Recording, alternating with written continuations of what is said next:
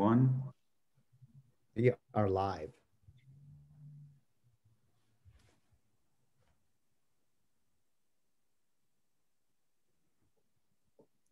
Welcome, everyone.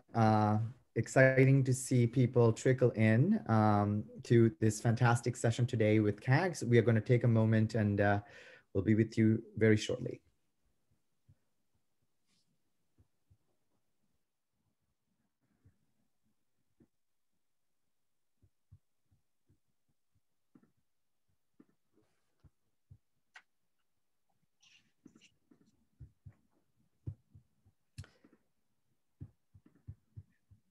Dennis and Jeff, change of plans. When I say hello, I'm going to ask you just to say, you know, hi, I'm Dennis Barrow, from doctoral student at Nipissing from Newfoundland, and Jeff, the same thing, okay? Fantastic. Thank you, Dr. Ghosh. I'm going to kind of get us started here because we are at 27 attendees and people will continue to come in. So with that being said, I just want to say hello and welcome to everybody to the second CAGS Virtual Symposium. So my name is Januka Gunaratna, and I'm actually stepping in for Ian Worley, who's also hosting another concurrent session at the same time. I'm actually supporting CAGS on various special projects but currently work full-time with the University of Waterloo in strategy and communications. And I just would love to acknowledge that we are doing this symposium hosted primarily out of the city of Ottawa virtually, which is built on the unceded Algonquin Anishinaabe territory. And CAGS and those gathered here today, you know, we honor all First Nations, Inuit, and Métis people and their valuable past and present contributions to this land.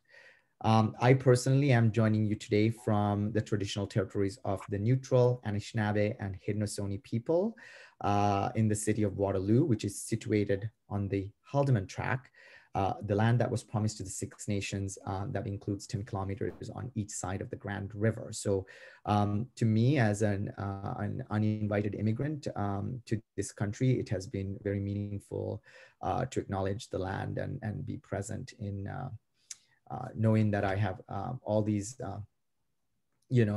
opportunities because of this land. So very grateful for that. So on behalf of the CAGS Board of Directors, again, we're delighted to have you join us today.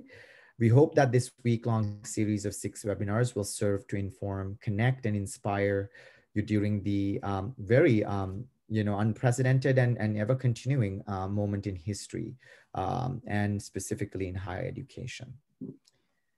The events planned this week will address a variety of challenges, opportunities, and inflection points in graduate studies, including student empowerment, the use of digital tools and technologies, strategies for collecting, preserving, and sharing data, equity, inclusion, and the struggles against anti-Black racism in our systems.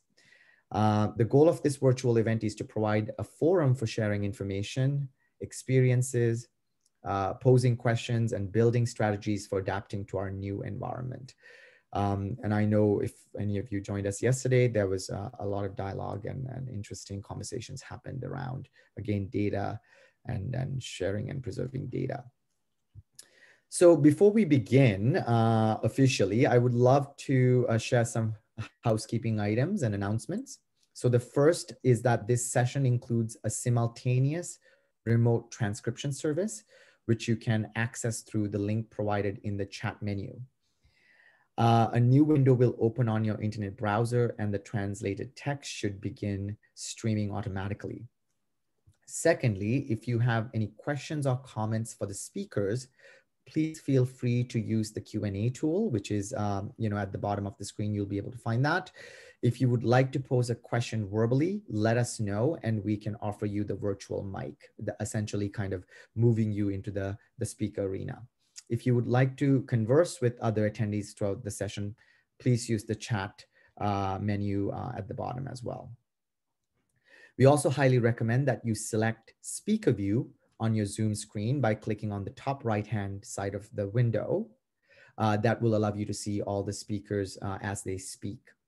Finally, the webinar is recorded and will be made available on the CAGS YouTube page in a few weeks. So those are kind of my preambles space for all our wonderful attendees. And so with that, now I would love to introduce the webinar itself for today, which is titled Adapting Methodologies During the Pandemic Using Digital and Arts-Informed Research in the PhD Dissertation, a dialogue between the supervisor and supervisees.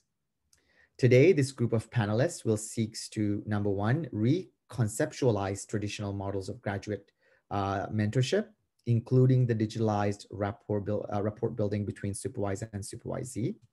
And secondly, reimagining the methodological role of the arts in doctoral research during a global pandemic.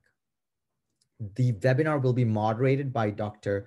Douglas Goss, the former chair of graduate studies in education and the current director of social work, as well as the associate dean of education and professional studies at Nipissing University. He is a published novelist and uses art-based research, particularly fiction writing, as a research methodology. With that, I'm excited to pass the virtual mic to Dr. Goss. Thank you, Danuka, for that presentation. I really appreciate it. Yes, I'm Doug Goss. As Danuka just said, I wear a variety of hats. Until recently, I was chair of grad studies in education. Currently, I am an interim director of social work and associate dean of education, social work, criminology, health and phys ed, and the list goes on. It's very busy. But when I began this journey as associate dean in January, I had a few graduate students, including Jeffrey Thornborrow, who's here, and Kari Janz, unfortunately, is unable to join us today, but also Dennis Barrow. Jeff and Dennis, could you say a word or two, and we'll have more introductions in a few minutes, please, starting with Jeff. Hi, everyone. So as Doug mentioned, my name is Jeff Thornborrow. I'm a PhD candidate at Nipissing University. I'm also a faculty member with the School of Social Work at Nipissing. And so if you can connect those dots together, Doug and I have a relationship that is defined in several ways. And, you know, I'm just happy to be here and to share with you all a little piece of my journey moving into my research at the time of COVID and continuing to build a relationship with Doug. So thanks to CAGS for this, and I'll send it over to Dennis. Thanks, Jeff. My name is Dennis Barrow, and I'm a second year, I guess, PhD student. So I'm excited today to meet with you all and to have a chat about my journey as a PhD student during the pandemic. So, you know, I really appreciate the opportunity to share this, my narrative, and thank you to CAGS for hosting this today. Thank you both, and I'm very pleased to have everyone present today. So I'm going to attempt to share my screen. Let's see. Is that clear for everybody? Thank you very much. I'd like to begin this meeting by acknowledging that we are in the territory of the Robinson-Huron Treaty of 1850, and that the land on which we gather is the Nipissing First Nation traditional territory and the traditional territory of the Ashnabek. We respect and are grateful to hold this meeting on these lands with all our relatives, friends, and colleagues.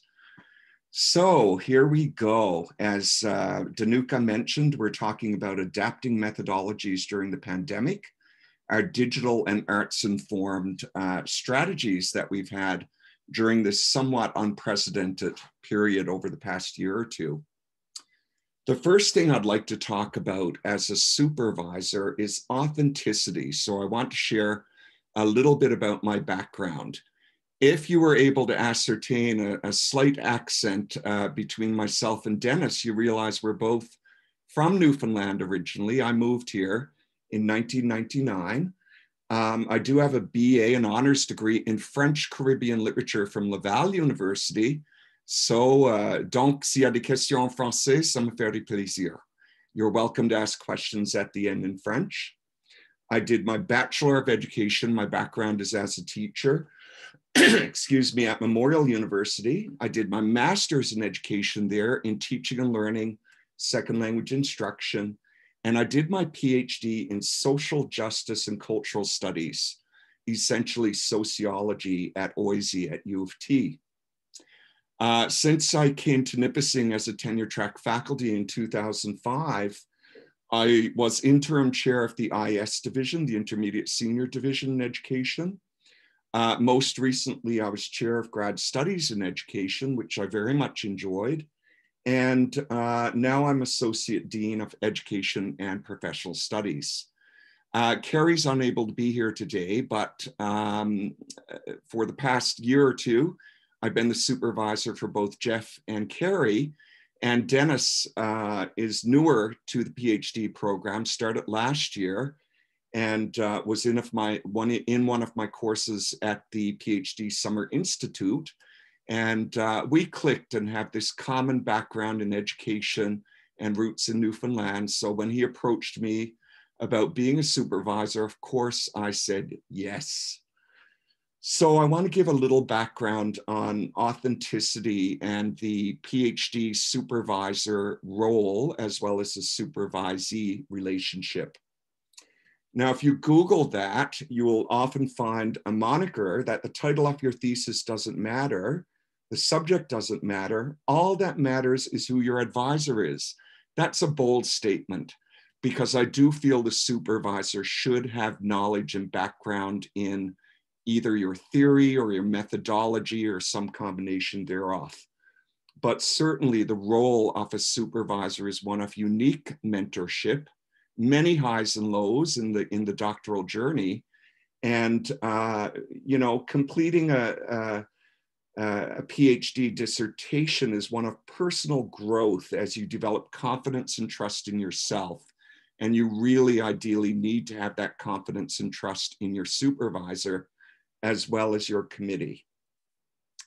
Making deadlines really helps the process. And in regular times, this is pivotal. But during the pandemic, of course, so much is unprecedented.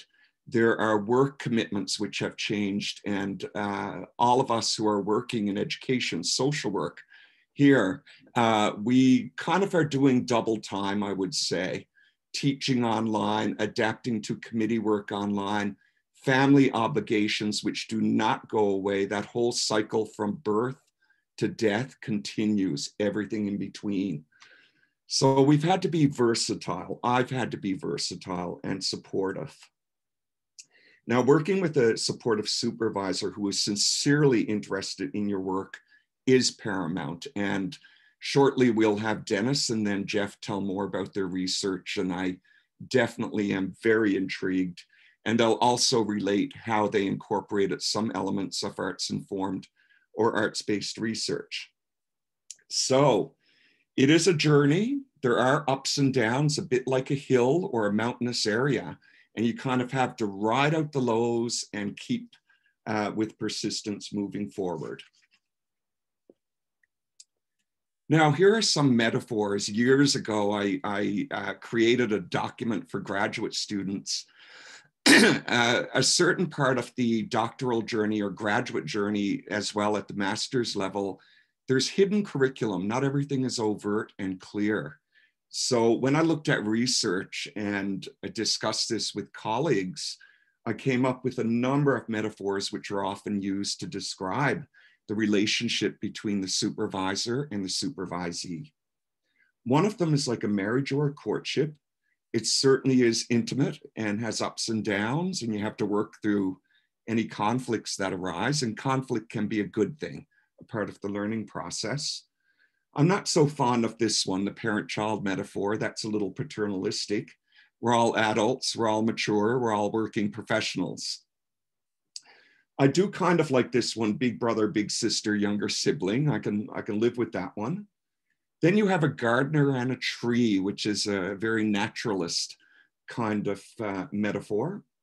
You have the sun and the field, which strikes me as somewhat lofty, because as much as there are power dynamics, I like to believe that we have a somewhat flattened structure, and you know, my role is one of support, but certainly a supervisor is not all-knowing.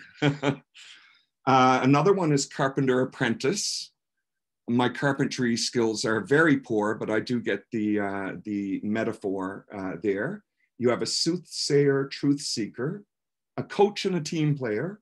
Now, the ones that I personally relate to the most are a mentor and protege, as well as a guide traveler. And this morning, I just had a little bit of an epiphany. One thing when I'm talking with my doctoral students and candidates, you know, pretty often we talk about mental health and how are you coping, because I think pretty much everyone is under added anxiety, added pressures at work, added pressures with schedules, deadlines, etc. So I've done a few things during the pandemic. I've definitely been quite quarantined myself, meeting people virtually every day, but I started baking. And I thought at this stage in my life, it's never too late, but I felt I had to develop new hobbies and things that were productive. And this is some fresh bread that I made. So I guess you could describe the supervisor-supervisee relationship as somewhat that of baking together. And when I started baking, I would have to Google the recipes, and I had some recipes from Newfoundland, and I would follow them stringently. I'd still mess up if I got distracted by a phone call or whatnot periodically. But after a while, after I made bread, for example, 3 or 4 times, I didn't even have to look at the recipe anymore. So I think it's a little like that for a supervisee. You sometimes need a fair bit of direction starting off, and then as things come together, you're able to proceed in a more autonomous way and check in and maybe discuss the new recipes that you're coming up with jointly, which is a wonderful thing. Now, for the graduate students here, I'm not sure what stage you're at in your programs, but at least at Nipissing and many other universities, when a student enters the program at Nipissing in education, doctoral or master's degree, you have an advisor appointed to you. So when I was chair, I would look at their letters of intent and look carefully at what they desired to research in that preliminary stage when they applied, and I'd match them up with the faculty member as best as I could who had similar strengths in research. Now, sometimes that advisor does become a supervisor, but not always. We kind of follow the motto of encouraging our students to do their required and elective courses, and maybe they change their mind. Sometimes they go off on a different tangent for what they want to research. Sometimes they don't, but when they're exposed to more professors, sometimes they develop a unique or closer relationship with somebody else than the appointed advisor. And that's where that relationship part comes in. If you have a supportive, caring supervisor who's able to guide you, you know, it may not be the advisor that you're appointed with first. Now, during COVID-19, over the past year or so, it's unprecedented in our lifetimes for most of us. And we've had to engage in a lot of creativity and adaptation due to the constraints on traditional fieldwork and data collection. And certainly Jeff, who's a little more advanced in his program and is a PhD candidate now, ABD, all but dissertation, he'll definitely be talking about that. Dennis is going into his second year soon. The way we do our doctoral program at Nipissing, we have 2 summer institutes that normally are on site during July. They're 1 month. In the first year, students do 2 courses. In the second year, they do 1 course, a reflective type course to prepare them for the comprehensive exams and their thesis proposal. But as of last year and this coming summer, we had to go completely online. So I have never met Dennis face-to-face, but we've certainly had many, many talks and chats through virtual media. Now, some of the adaptations.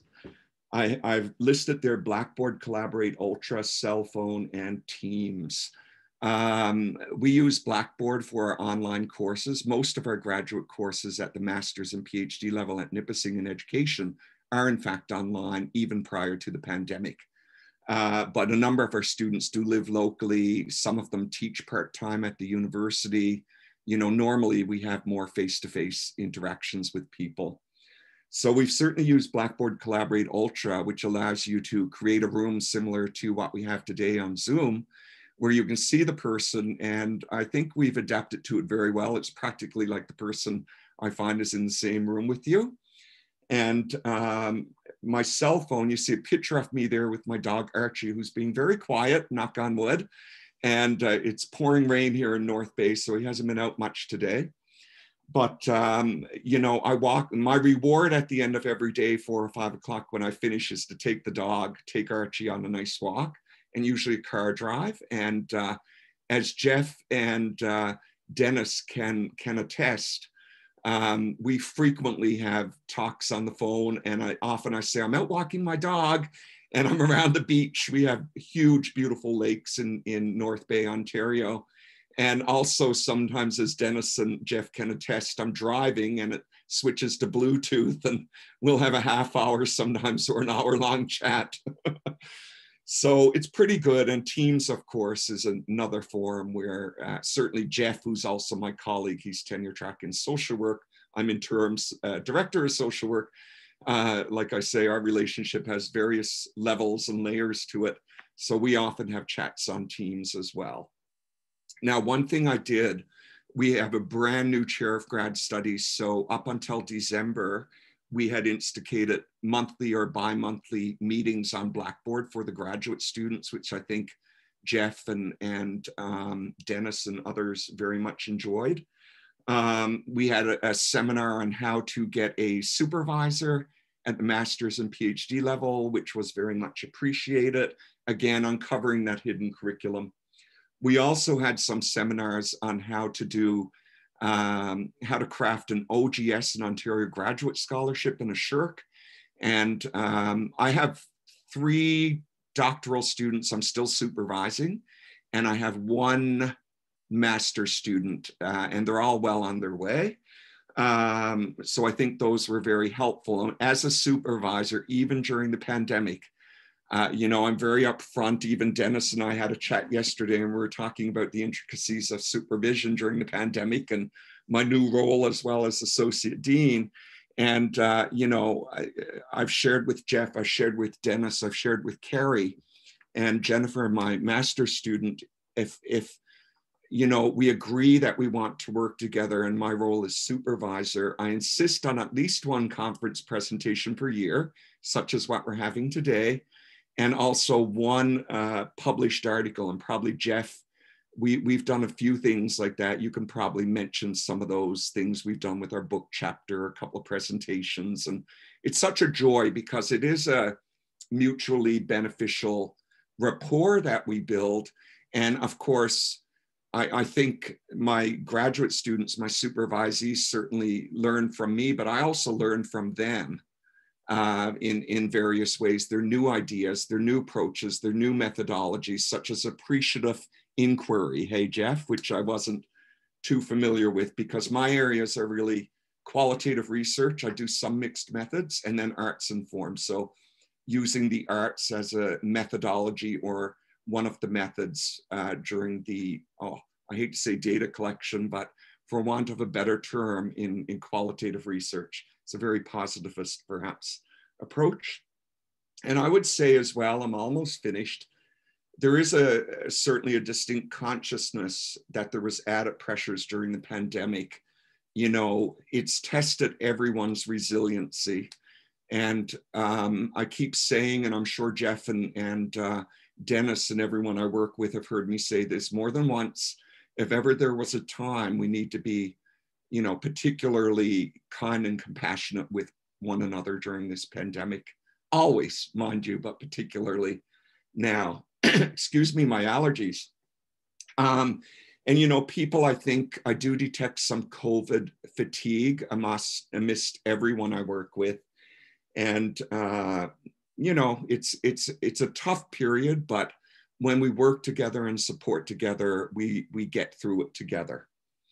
So with the pandemic, Nipissing announced quite a while ago that our graduate students, master's and PhD, could not do face-to-face research collection, data collection. So we really had to pivot. And of course, with the arts-based aspect, that's easy because you can use fiction writing, you can use painting, you can use collage, many different methods. But Jeff has a mix, and Dennis has come up with a mix. And they will talk about their adaptation to methodologies. And, you know, my philosophy as a researcher, because I've done a lot of standard qualitative research, but I've also represented my research often in fictional ways, including some poetry. So from my point of view, and what I try to impart upon my graduate students in the various courses I teach, is that voice is very important. Your voice in the dissertation and that of your participants, if you have participants. Authenticity.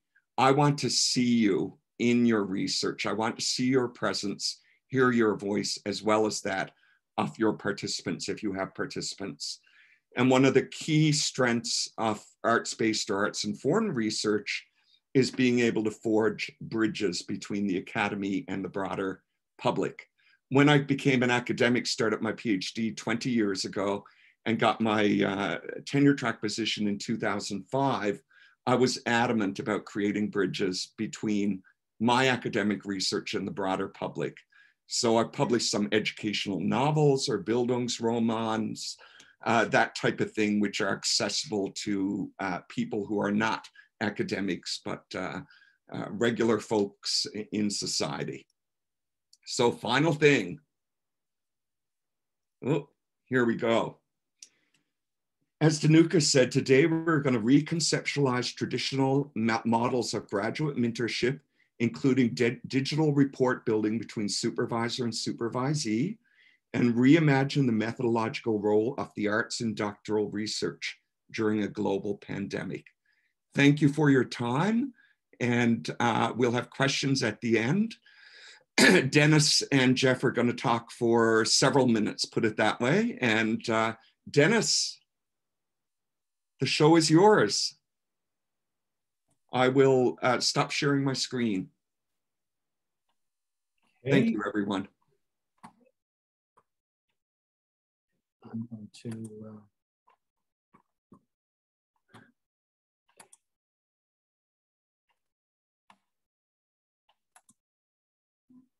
Okay, can you see my PowerPoint there? Yes, play from start, please. Now, there's a bit of an issue. Can you see it there now? It didn't switch, did it? Didn't switch, no. Okay, I'm working off two screens here, so. Take your time.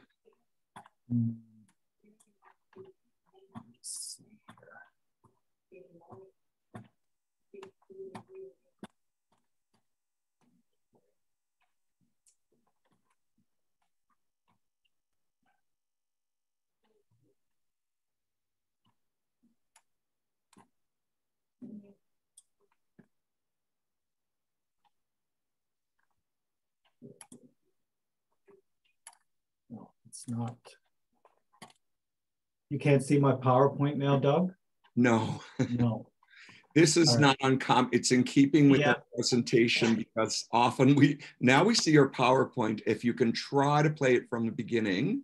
Yeah, it's but what's happening? It goes to the other screen. Oh. When I select from beginning. Okay, let me just see if I can just cheat a little bit here. Now I can bring up your PowerPoint if you like. Okay, would you do that? I think I can manage that, okay. No problem. Okay. Just one sec, Dennis, and you just tell me when you want me to go. change slides. Okay, I'll stop sharing. All right, share screen.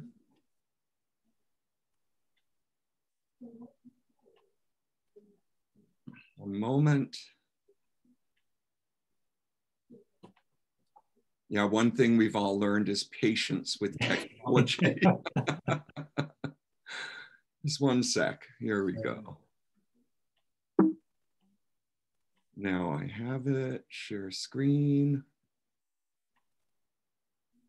There we go, and I'm going to play it from the beginning. There you go. You see that clearly? Yes, I do. Thank you, Doug. Just give me a hey, bye, or namaste when you want me to change. I will.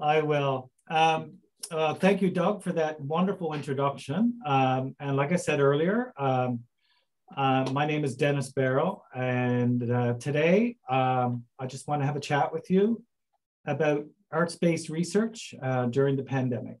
So I guess, Doug, we can go to the first screen. So I guess to give you a little background about who I am and where my journey started, I am a Newfoundlander, born and bred, and I've been here living in Gander, which is not my hometown, for the last 10 years. I work in the Newfoundland Labrador English school system. I'm on my 25th year, and I'm currently, for the last 10 years, I'm a K-6 program specialist. So I work with K-6 teachers. I am now going into my second year in the PhD program at Nipissing, and I'm also a part of the LGBTQ plus community. My research interests, I guess, will be looking at experiences of LGBTQ plus individuals in Newfoundland and Labrador, specifically looking at the stories and narratives of LGBTQ plus leaders in the Newfoundland and Labrador English school system. And so I will be exploring those and writing about those through fictional writing. Okay, it's next, Doug, please. We go back one. There we go. So as I work through this, I call it a conversation. So I wanted to tie in some of my culture, so my Newfoundland culture, since my research is going to be based in this province. So I wanted you to sort of get a snapshot through pictures and words of some of my culture and where I'm coming from, which has helped shape me as an individual. And, you know, so through some of the language, I'm going to be talking about some of the language, Newfoundland language, and I'm going to make some connections with some of the things that is Newfoundland based. So I guess, you know, the picture there on the screen is a picture of a Newfoundland rug. And I guess when I looked at it first, I made some connections there with my journey as a PhD student. So first of all, who knit ya is a Newfoundland expression that we use many times when we're trying to find out someone's family relations or who their mother was or their relatives. So that's sort of an expression. So I figured it tied in neatly with what I'm trying to do here.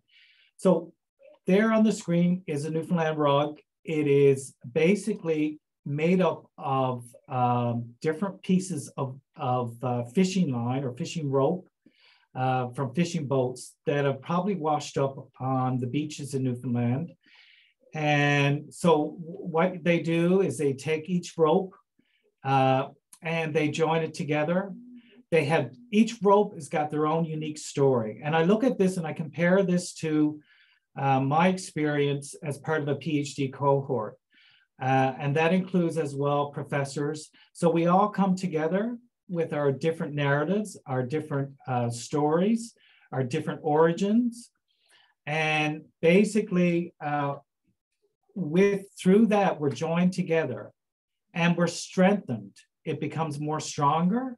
And that strength, then we help to create a new narrative. So much the same as the fishing rope, you know, it was used for another purpose. Now it's joined with other pieces to form and be repurposed and I guess, to make it more stronger. And each mat is unique. So each cohort, each experience is unique. And, you know, we all come together, you know, we're all weaved in together. All of our stories, our experiences are all intermixed together. So I guess I just wanted to talk to that, you know, as I want to tell you more accurately and authentically, the start of my journey, my PhD's journey with wonderful people that I've, you know, that we're walking each other home along the way. So, okay, Doug, next slide. Okay, so I guess we look at, so what are you at is another Newfoundland expression that we use. Basically, what are you doing? It's a greeting. And so graduate mentorship during the pandemic. I have to be honest with you, when I was notified that I got into the program, it was in March of last year. And actually, I was attending a conference in a city about 4 hours away. But when I came back home, we went into lockdown. So it's sort of like the pandemic stole my thunder. So like, you know, I couldn't celebrate because we were trying to just cope with this pandemic. And so with the pandemic, like, well, before, when I applied for the PhD program, I had some preconceived notions of how this will play out. And, you know, so some of my pre-pandemic expectations was the summer institutes would be on campus. I've heard so much about Nipissing and the beautiful scenery and just being able to experience that in such a very, you know, natural way and to interact with others, you know, so I was looking forward to that. I have my mind made up. I'm really, you know, this is going to be a great experience. You know, that selection of supervisor, you know, so that would have occurred, you know, through, you know, being able to have those interactions with, you know, potential supervisors in a face-to-face setting, or even like I've heard about some of the socials that they hosted for PhD students, and, you know, just being in a very relaxed atmosphere and being able to authentically get to know someone. So I was sort of looking forward to that. And then the informal hallway chats. So, you know, just reaching out to others, you know, while you're on your way to class, or, you know, through interactions between classes, or, you know, just so those informal pieces. So I was looking forward to that as well. And once again, I alluded to earlier was the social. So I'm hearing about, you know, the barbecues that they had, and just getting to meet other students and other faculty. You know, it would have been a great experience. And of course, you make those connections with others that you probably would miss in other situations. Also too, like, you know, the negotiation of research theories, looking through and understanding more and getting more deep understanding of research theories, coming through those natural conversations that would occur in the classroom. So of course, you know, that being in the same physical space would have led to much, I think, more of a deeper understanding, but also the professional networking. So you would get to meet other individuals, other professionals, and being able to network in that space was what I was expecting as well. And of course, you know, connections made through the regular office hours. So, you know, being able to reach out to certain faculty, being able to, you know, go in and have a good conversation with them. So, of course, that was my pre-pandemic expectation. So, of course, all of this was going through it. I was thinking, okay, I'm going to get up to Nipissing. North Bay, I'm going to explore that. I'm going, at all these things. And then the pandemic hit, and then I realized that we were going online. So these were the pandemic realities. So the Summer Institute was via Blackboard Collaborate. So once again, it was a platform that I wasn't familiar with. So that first morning, it was just like really, it was certainly a time, a lot of new things happening. And I can remember reaching out to Doug at the end of the first week, just thinking, I don't know if I can do this. This is like, there was a lot of new things on the go there. And I think that probably it was a normal reaction. But I think at the same time, if I was in the same physical space, it may have lessened a bit because you would have been able to share stories with others as well. And the selection of supervisor via virtual interaction. So, and I'll speak to this in the next slide, but right now, Doug and I guess I had to rely on that means of that virtual platforms to reach out to others and to try to make a decision of, what do I want in a supervisor? Would this person be a good choice as a supervisor? Personality-wise, are we, do we gel? Do we mesh? Are we, on the same page? So all of these things I had to negotiate through virtual digital means. So of course our mentorship as well, with Doug, like Doug had mentioned in his intro, many times that we've talked on the phone, through text, email, virtual platforms. And I think too, with Doug, where he was chair, that was my contact when I was applying to Nipissing, and I had some questions that I wanted answers for. And Doug, I have to say, was the one that, because I was looking at a different, I guess, journey, pursuing another graduate degree, a master's degree. But Doug said, well, have you thought about a PhD? So, we really, I guess, connected, and that helped drive that further deepening of the relationship. And the socials through Zoom. So, throughout, the fall as well, like making those connections with others, especially in my cohort, and also the information sessions that the university put off and what Doug facilitated as well. So once again, that was another a difference in what I expected and what the pandemic brought. Also to the development of theoretical knowledge through online courses. So, with the summer and the 2 courses, all of that piece happened during online. And, and I'm going to be honest with you, like, with this being a new experience for me, trying to negotiate and learn new material, and it was, it was challenging. But once again, there was a lot of support there from the professors, from my cohort. So we all gelled together. We all, that strength came through.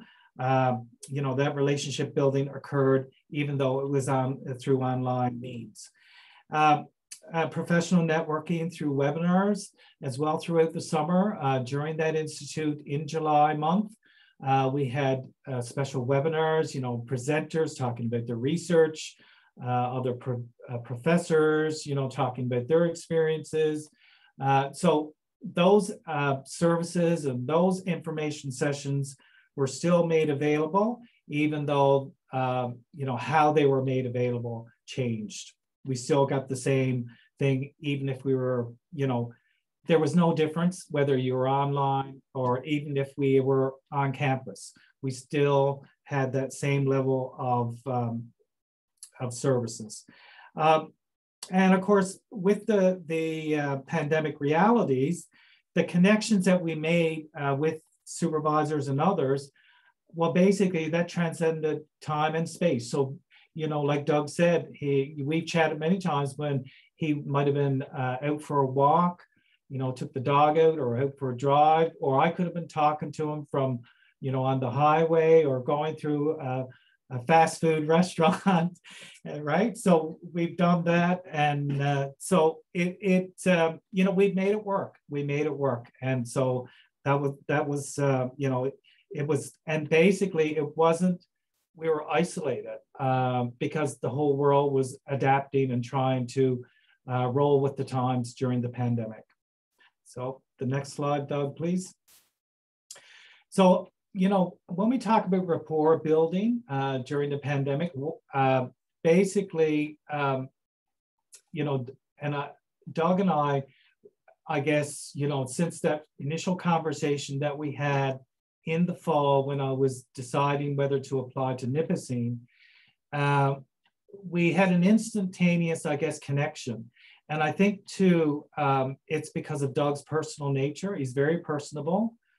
We share as well a similar sense of humor. And I think that probably goes back to our common cultural background. You know, we're both from Newfoundland.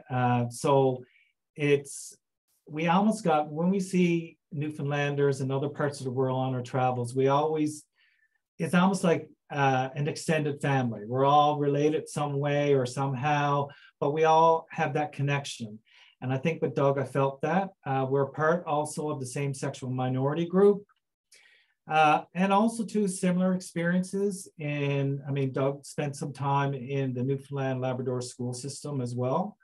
And we attended the same university, Memorial University. So we had a lot of connections there as well.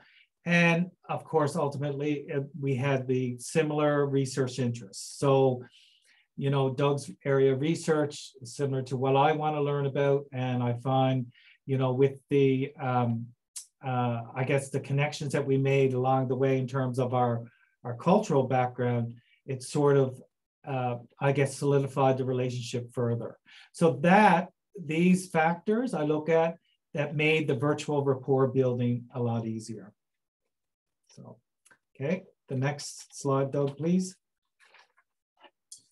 So, so basically, you know, when I look at the data collection or reimagining the research during the global pandemic, well, there's no need to be traipsing around. So that's another expression.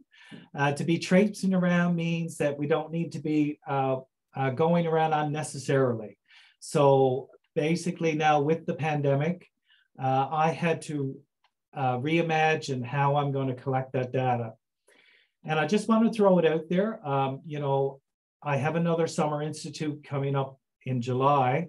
And so during that month, I'm hoping to shape up and solidify where I'm going to go in my research, you know, shape up the question and also the data collection. But right now, when I'm looking at what I'm thinking, the direction I'm going to go in, I've had to really go back and think about how I'm going to do that. So, you know, first of all, starting off with the ethics application, right now it's going to have to be adjusted for digitized. And I guess when you're dealing with multiple platforms, the virtual platforms, the concern lies with the privacy part of it. So trying, and, you know, being an employee of the school district, I'm quite aware of, you know, privacy and how that works. And so that's another layer there that I need to really dig in. Also, too, the criteria to select participants include a geographic location in Newfoundland, Labrador. And what I mean there is, you know, pre-pandemic, you know, because we have a lot of isolated areas in Newfoundland, Labrador. So I would have want to met with the participants in a face-to-face setting. But in order to do that, I would have to ensure that participants are from, you know, I guess a geographical area that's not too far apart. So, you know, I would have to basically narrow that geographic area. And of course, when I think about the island of Newfoundland, I can certainly, you know, I could take in the whole island. But like I mentioned, with Newfoundland and Labrador, now that it's opened up to do it virtually, I'm open now to have participants from all parts of Newfoundland and Labrador. So I could have someone from Nain right to St. John's because it's a virtual means. So that's one of the things, I guess, it opens up that door as well. I would have liked to have had 2 in-person semi-structured interviews with participants. And, that face-to-face would have helped build that rapport with the participants to make them feel at ease. Because the topics that, I wanted to research is sensitive. And it's something that I feel more comfortable talking to someone face-to-face about. So when I talk about, 2 semi-structured interviews, when I think about the virtual, moving to that virtual platform, I'm going to have to start off at the beginning with just an introductory session, and to help that build that rapport. And given the virtual platform that I will be using, I'm going to have to probably stretch out the interviews because when you're in a face-to-face, I think conversations become more natural and it's more of in a safer space. And there's really no immediate barriers. And so people are, the interviews could probably be longer, but in a virtual means, oftentimes, I like to try to keep things not to run it out too long. So I would have to chop up those sessions and have multiple sessions at shorter length than if it was a face-to-face as well. Also the focus group, I would have loved to have them all come together in the same physical space, and to share stories and I think that would have worked really well. But now I need to reimagine that and put it, I guess, look at online focus group. And once again, with a focus group like that, I'm always fearful that, all voices are not heard equally. And so once again, that goes back to norms. And I guess, that's something I'm going to have to negotiate as I get in there and try to think things through as I'm reimagining my research. And also too, I want to use photo elicitation to anchor that, the face-to-face conversations. And now I need to look at that, I guess, in a way of a virtual means and the sharing of digital photos. How will that look? Will they use their own camera, their phones to capture that? What if I want to step out and use artifacts? So I need to look at that as well and try to adjust that for the virtual platforms. Okay, Doug, I guess we'll go to the next slide. So I guess I want to talk about the virtual influence leading to selection of arts-based research methods. And I guess I talked about how I'm going to reimagine my research, going from a face-to-face to a virtual. And when I look at that, I often wonder, how it will work out or whether, there's going to be some gaps there. But I guess one thing that came out of the, the virtual piece and how we started off, and I guess, when I look at it, our cohort are digital natives in the sense that we started out digitally and we're continuing.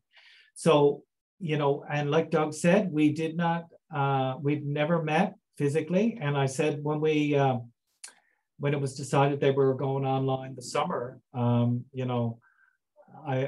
was almost that urgency that, I have to meet this group before we graduate, we have to meet together.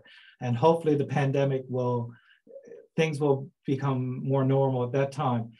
But with the arts-based research methods, I guess the virtual, the online interactions sort of led me to move in that direction, because through discussion posts and sharing of written work online with others, based on some of the feedback that I got, I'm wondering, I have a natural tendency or I guess an attraction to fictional writing. So I started to think more closely about fictional writing to I guess, to communicate my results to a wider community. So, of course, through the feedback that I got from others, I'm beginning to, maybe I need to explore that further. So, right now I'm going to go, and explore that more in depth this summer, but I'm leaning more towards, using fictional writing and to tell the narratives through fictional writing of others, their experiences, my experiences as a leader in the Newfoundland Labrador English school system. So it was through the virtual means that I started to think, maybe arts-based research is my way, and I'm thinking that maybe I need to explore that further and to open up my mind and my options. And I guess that came through the online interactions with others and the feedback that I received from other writings that I've done. So I think that was one of the things that really, one of the benefits of virtual interactions. And of course, the yes by, that's I guess, Newfoundland term as well. That's when you give an affirmative response or yes by, that's a great thing to explore that arts-based research. So, and of course, with Doug's work as well, with arts-based, I'm really excited about that prospect, and I'm looking forward to diving more deeper into that at the Summer Institute this summer. Okay, the next slide, there we go. And of course, all these pictures have been captured from my journeys through my work. I visited a lot of isolated areas. So this is a wonderful picture of an isolated place on the south coast of Newfoundland, only accessed by ferry. So, like I said, fictional writing, but it's like yarning, we're telling stories. Basically, I just want to weave the experiences, my experience and other leaders, the experience of other educational leaders, LGBTQ leaders, and show that in an authentic way. And, I feel I want this to reach a wider audience. And so this is why I want to, do it through fictional writing. And so, as I work through this and do more research about it, I'm starting to get more and more excited about that prospect. So, thank you for listening to me today as I share my experience and, my pre-pandemic expectations and the pandemic realities. Thank you. Thank you, Doug. Thank you so much, Dennis. Certainly hear the authenticity and sincerity in your voice. And next we have Jeff Thornborrow, who will share his thoughts and creative research with you. Please go ahead, Jeff.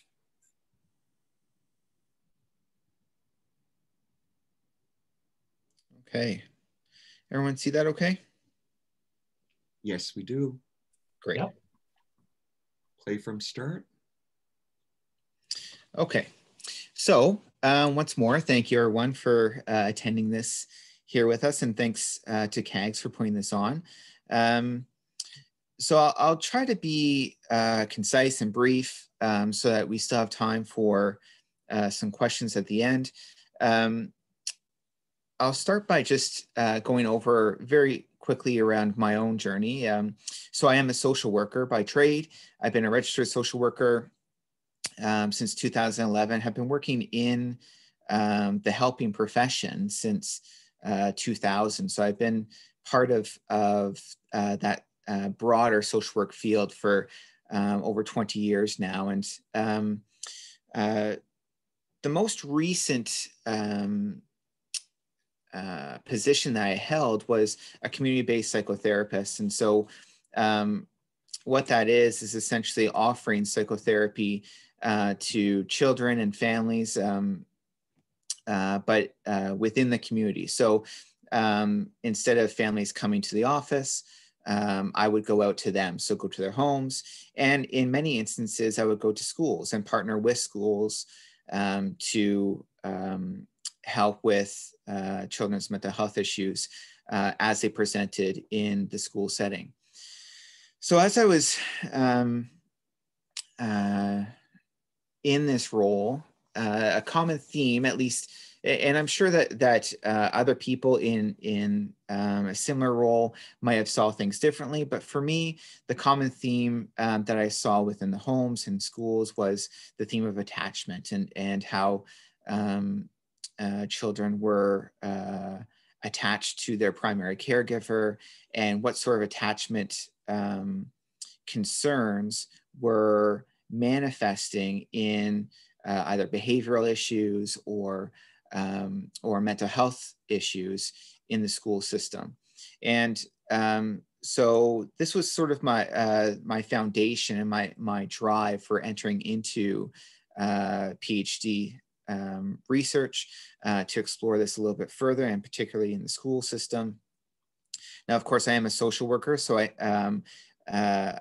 I want to continue, just as my colleagues have done with Doug and Dennis, placing myself within my research. It is essential for all qualitative research, and particularly arts-based or arts-influenced research. And so I am a social worker, and so although my focus is primarily on attachment work and attachment within a kindergarten classroom, it needs to be noted that, of course, broader social systems are also at play here, and so how those attachments are formed and created, and the environments that offer the opportunity for attachments to be created differ greatly depending on on a number of different considerations.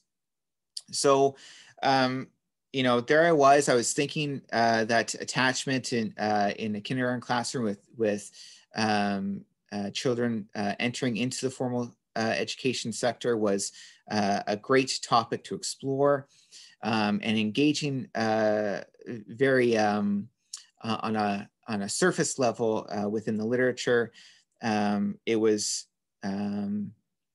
It sparked something in me to see that a lot of the literature did not have an opportunity for the children to have their voices heard in the research. And so you'll see here that my questions for my doctoral research are really in line with exploring how I guess the child's perspective on formulating secondary attachments or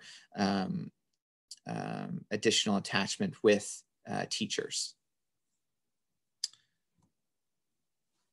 So more specifically, I'm looking at appreciative inquiry. And so for those of you who are unfamiliar, it is an action-based research methodology. The primary difference with AI research as compared to other action-based methodologies is that it is connected to looking at positive elements. So uncovering and promoting and exploring and highlighting the positives that are already being offered in institutions and organizations, and being able to build on those pieces. But like other action-based methodologies, AI does look to have to partner with participants being seen as co-researchers, and so that was my primary focus. Now, in a different webinar, I might discuss even further around my exploration and finally ending up infusing arts-informed research with my AI. However, for this webinar, I'll just note, yes, I'm infusing arts-informed research with my AI methodology. And, ultimately, using arts offers the opportunity to really build at least from my perspective, a much fuller story. So being able to break through the barrier of solely focused on linguistics or an exchange of words, and recognizing that my particular demographic that I'm looking at for kindergarten students, there are many different modes of communication that have not been explored greatly in the literature, and so that's where I'm gearing my research towards. Particularly, I'm looking at comics-based research. You know, it's funny that Doug and I have had these conversations where, you know, initially I had no idea that comics could even be part of research. And, you know, it was an off the cuff conversation that him and I had one day that just opened my eyes to having comics being part of my research. And since that day, I've just taken that idea and ran with it as fast and as hard as I could for the past 2 years.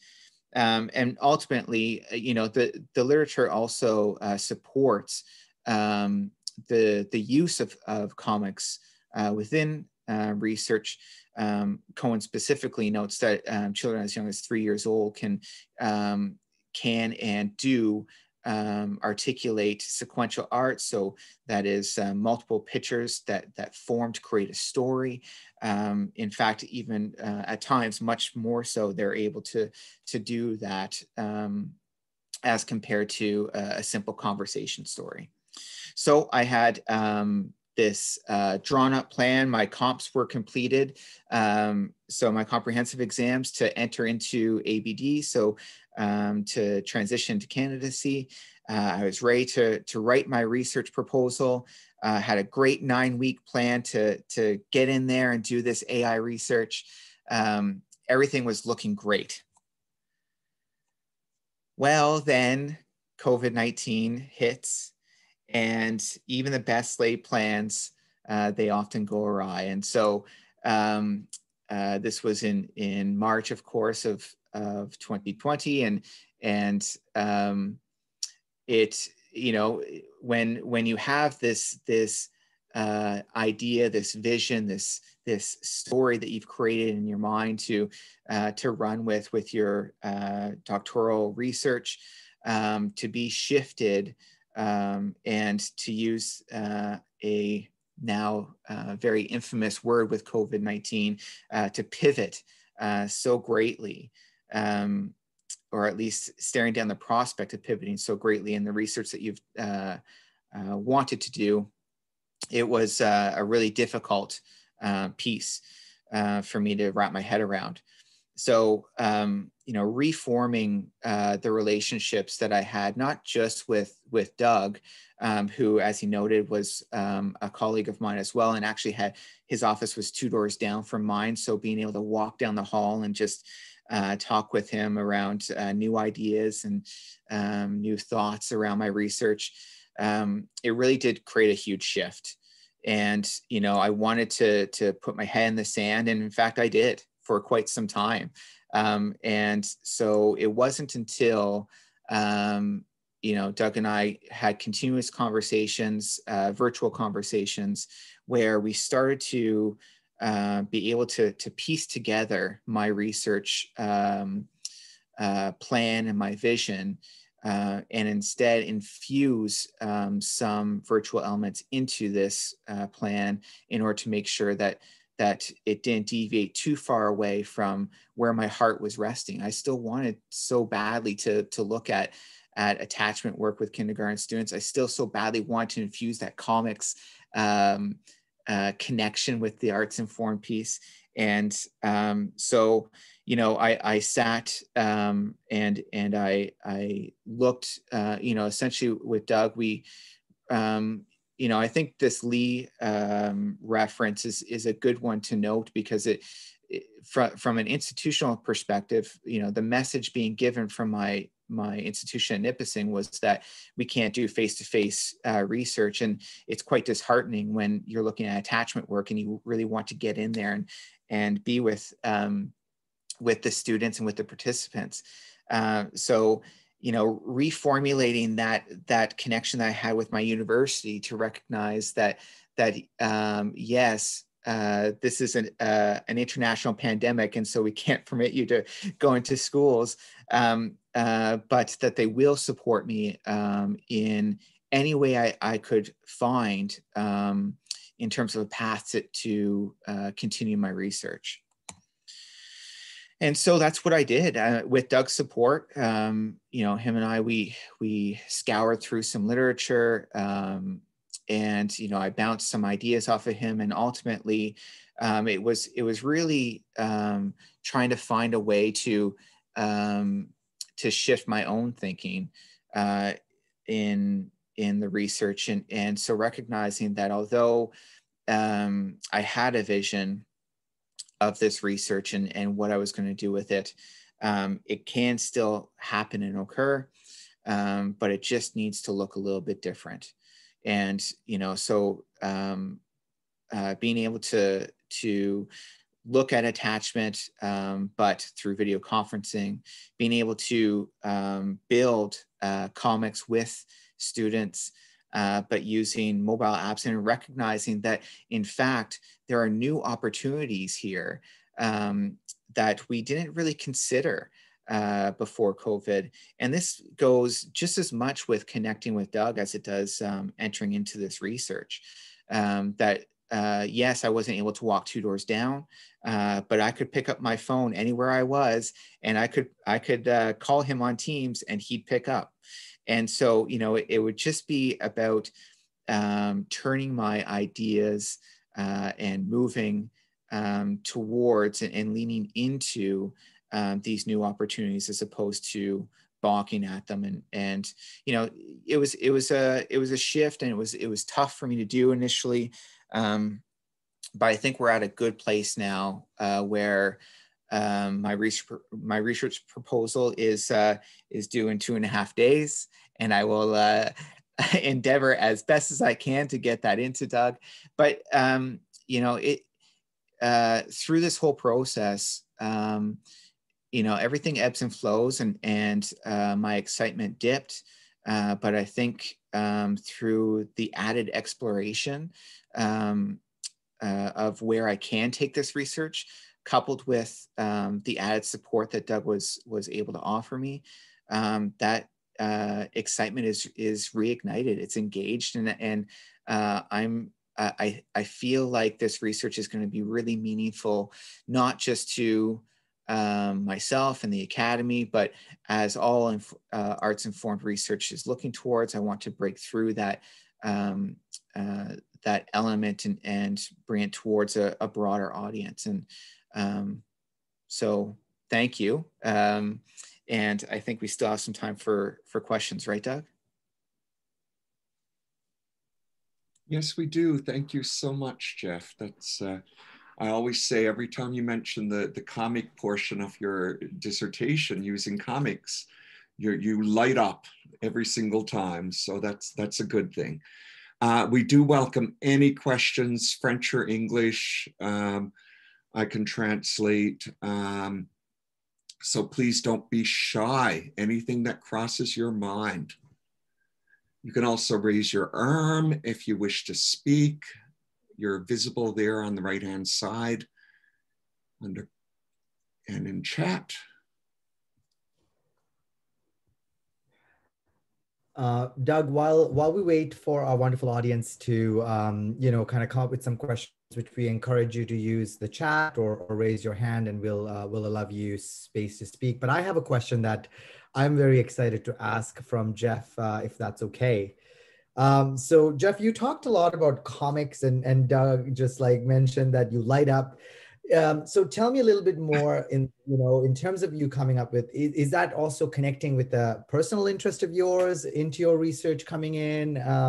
I'm curious because I'm all about, students who light up when they talk about research. I worked with graduate students for 5 years at U of A, so always very curious if you can comment.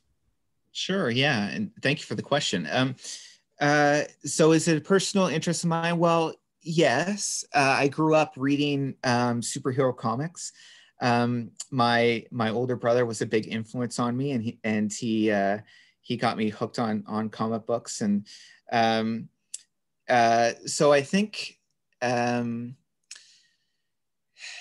I would answer the question in two ways. One, yes, there was a personal interest of mine that I've always been keen on comics, and not just superhero comics. In fact, my grandmother had a whole bunch of old comic books that were about, Frankenstein and all this stuff. So it was a lot of fun.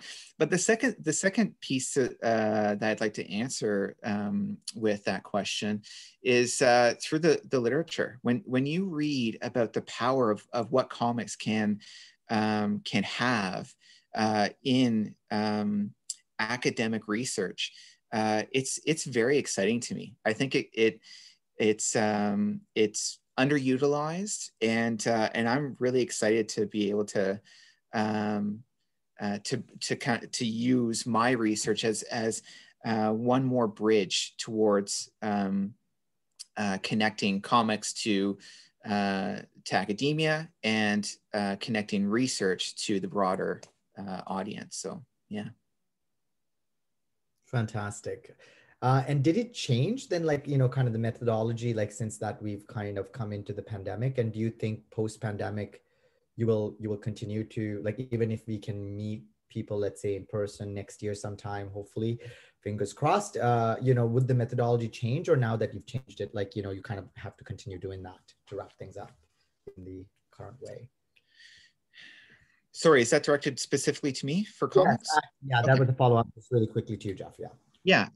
So comics has been part of my proposal even pre-pandemic, and so it was.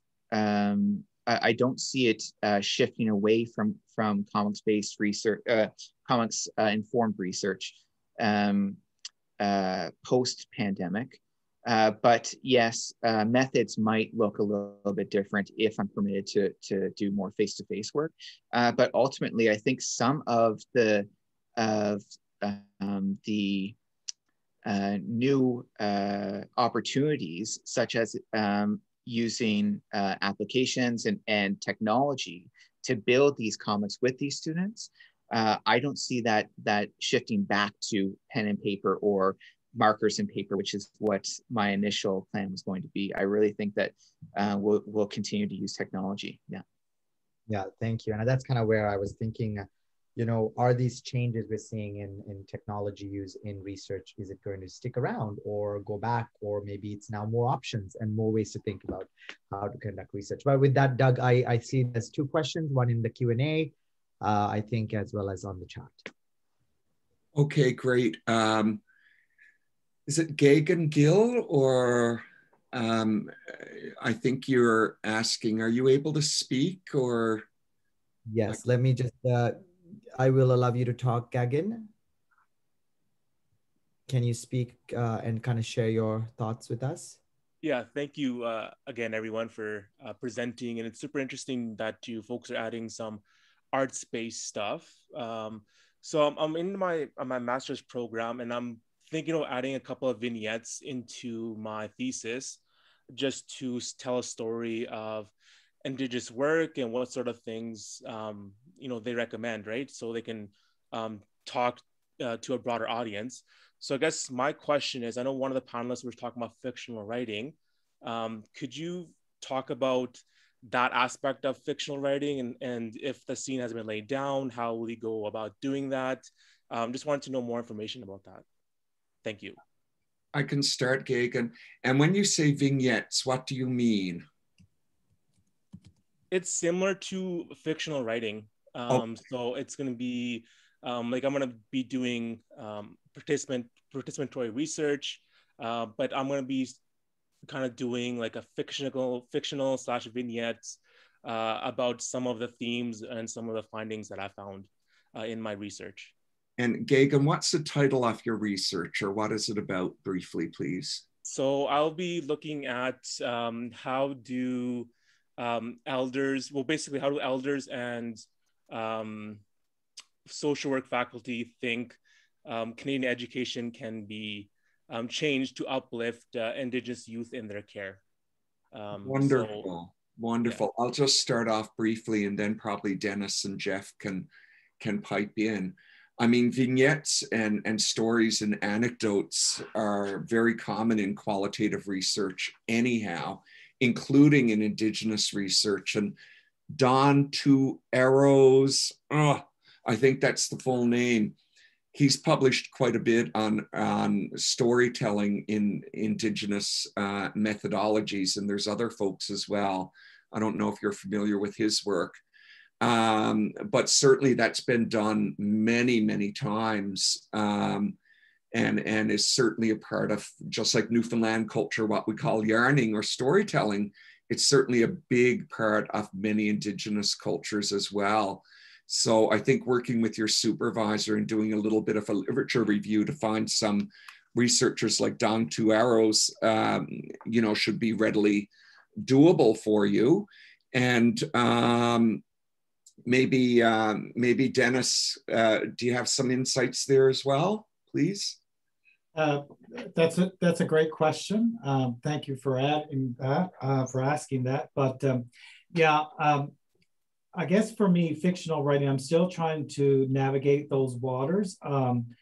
But you know, the vignettes is probably one option for me. But I'm thinking more along the lines of a novel. So just taking the information, the stories, the narratives of my participants and myself, and probably flowing that into a novel type of writing.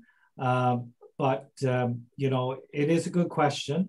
And I guess the summer, you know, hopefully I'll be able to dig in and do some more research on that. But it will be fictional writing, but how that will look, I need to take some more time and to do some more research myself. Thank you for a great question. Yeah, Gagan, before Jeff pipes in, I'll just add Tara Goldstein at OISE at U of T has used theater as participatory action research. So you can certainly Google some of her work. There's a multiple ways of including fictionalized accounts. And I'm not sure what your theoretical perspective is. I'm more of a post-structuralist, but a pragmatist, which is a bit of a paradox. So if you are a postmodernist or post-structuralist, the line between fiction and reality is quite blurry anyhow. And some theorists would say that everything is fictional. So it's, you know, if you decide to delve into a bit of a literature review there, you'll find that quite enticing. And Jeffrey, would you like to add a little bit there, please? Yeah, well, I mean, I can speak to infusing comics into research, and you know, there is a lot of literature out there that I think that there are comparables that using comics. And so one of my dissemination intents is to build a comic book out of the research that I'm engaged in. And so that would look very similar to fictional writing or creation, but it's based on and rooted in the data that's collected through my appreciative inquiry methodology. And so, like Doug mentioned, there's lots of literature out there that will make that connection for you much easier to find. Thank you, Jeff. I'll make a final comment. In my humble perspective, I think when you're doing a dissertation or a thesis at the master's level or major research topic, one of the most important things is to do something that you're really passionate about, you know, and that'll carry you through those ebbs and flows. Gagan, would you like to make another comment? Yeah, totally. Like this is some of the stuff that I didn't really know that you can actually put in a thesis work, right? And then doctoral, you know, dissertation. So it's super good that I'm hearing all this and how they can be comics incorporated into it and fictional writing. So it's very, very rich for me. And I'm still at the beginning stages of my work. So I'm just trying to gather as much information. And as you guys mentioned, it's very rich as when you're telling stories, particularly the ones that you're with people who are vulnerable and stuff like that, right? So that's awesome work, and I look forward to seeing how some of your guys' work plays out in the coming months, right? So please keep me in the loop, and yeah, thank you guys. Thank you, Gag, and keep in mind, it's your supervisor and your committee that will determine what's acceptable for your thesis or dissertation. So as long as they support you, and you know, we want, many of us at least, to encourage creativity, and we have to keep expanding the boundaries of what research can be. It wasn't long ago, just a couple of generations ago, that everything was mostly quantitative. And now we have qualitative, and we have a whole spectrum of qualitative as well. And last year, as Jeff is well aware, there was a master's student in Nova Scotia, I believe, and someone in BC, they did their full thesis as a graphic novel. So there's many, many different types of thesis. But again, it's your supervisor and the committee and the external examiner, if you have one, who would determine if it's academically rigorous. And certainly creativity is what we're all about, or should be about, in my view, in academia. So thank you. Anybody else have a question or comment? Danuka, I think we have about 3-4 minutes. Yes, Doug. I think we have about 3 minutes before we will wrap up for our audience. So if anybody has a quick comment or a question, put your hand up and I will let you in. Danuka, are we able to share our PowerPoints with the attendees? Just because of time, I quickly shut off my screen share and wasn't able to offer the references in my PowerPoint. So is there a way Absolutely. to get to people? Because I think Yeah. for Ian and for others, it'd be worthwhile to see those references. Absolutely. What I'll share, Jeff, is that, yeah, share them with us. And I think Ian will kind of look at how we distribute them. So that will be great. I do notice there's, I think Lara has her hand up. So I'm really quickly going to let her in. Perfect. And by the way, I think our bios have our emails. So if anyone is interested, just email any of us and we'll share what we have. Please go ahead, Lara. Thank you.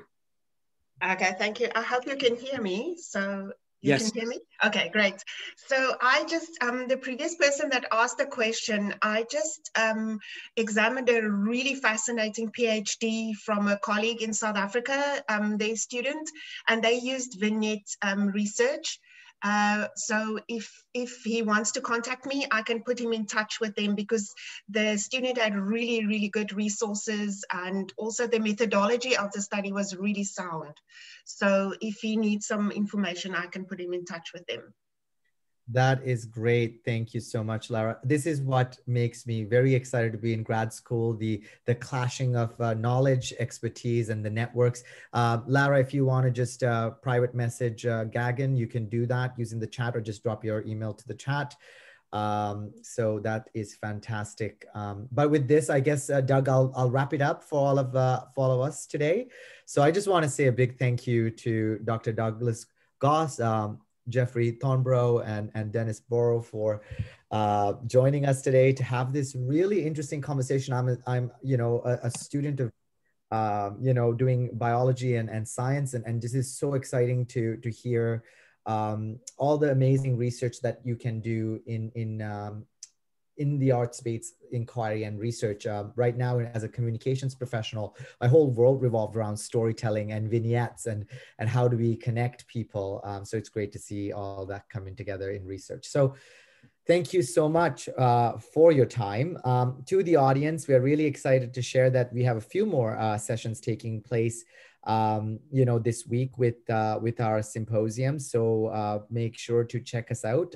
Tomorrow's webinar will be on building paths of self-discovery and development, empowering graduate students through a digital platform. So I guess our speakers are going to be talking about, again, more conversations around digital technology tools and engagement. So that being said, again, thank you, everybody. And I really wish all of you have a wonderful afternoon.